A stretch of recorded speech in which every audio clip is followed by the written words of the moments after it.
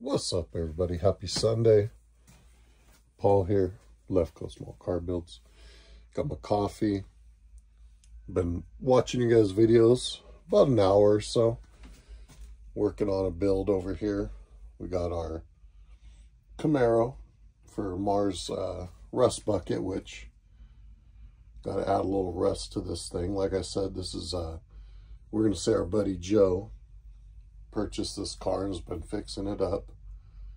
So it's not gonna, I got some ideas here. Get into that a little later. But otherwise, this has been kind of another week of straightening up out here in the shop, or you can almost say a lack of, right?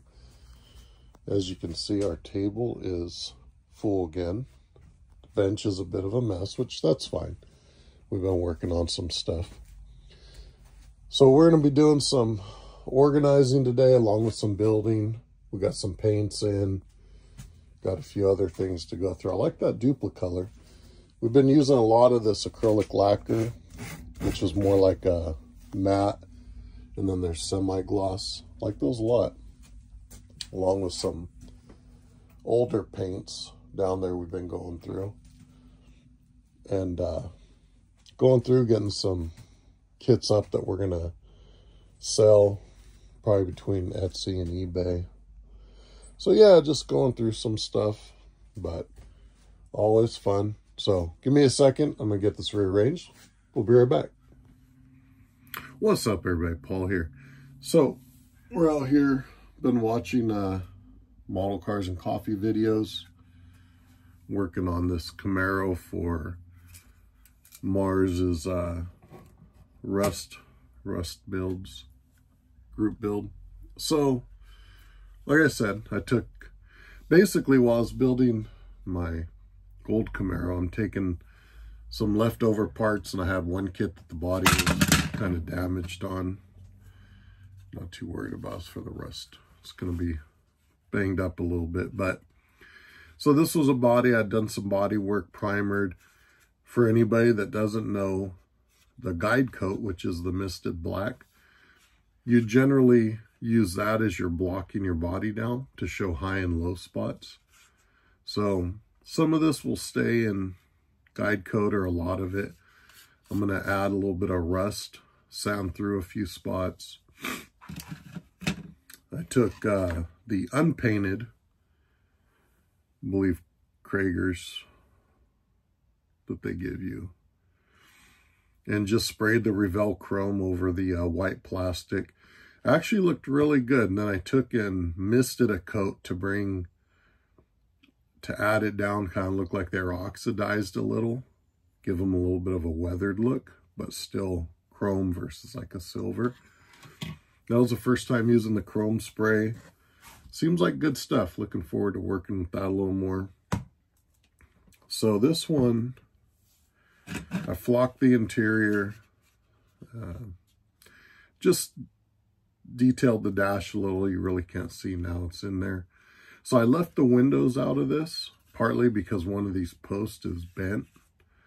It was bent in. Originally, I was trying to straighten it out when I was building what's now my gold one, but it just did not want to go back. And then it kind of got weak. So I added a little bare metal foil around the trim here yesterday. I left the windows out. I was going to tape off one or two of the windows, but that would be more of it sitting in a body shop, so I didn't quite do that.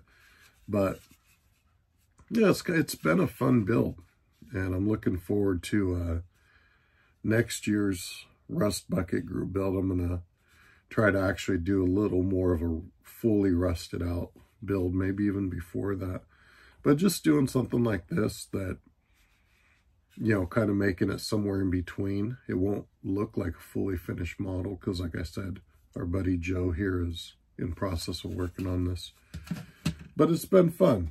It's been cool just working on some of the basics, you know, your fundamentals of just cleaning parts up, doing stuff, keeping stuff simple.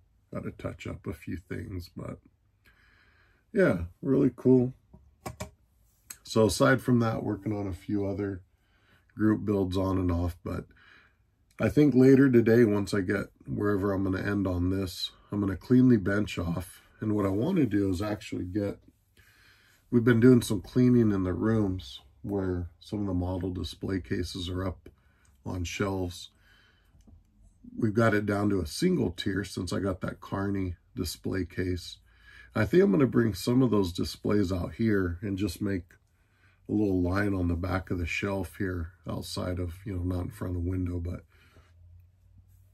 behind the two work areas, and have some finished builds there. It's always nice being able to look around and see some finished builds. That's one thing I always enjoyed about watching some of your guys' videos.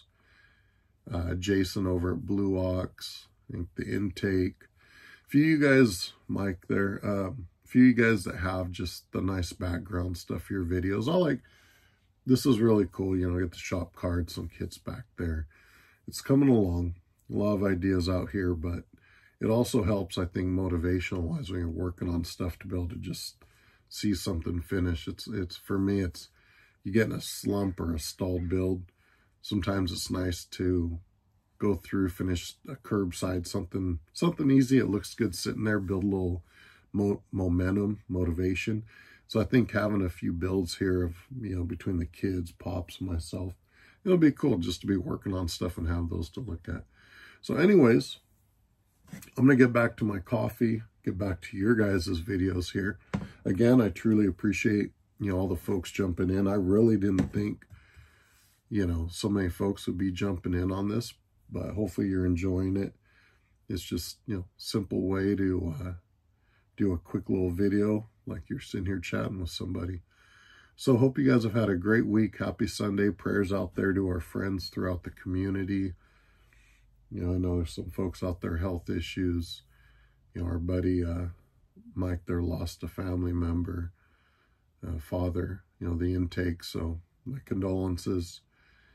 So yeah, as always, you know, always prayers needed throughout, and you know, it's a great community. So keep everybody in your thoughts and prayers.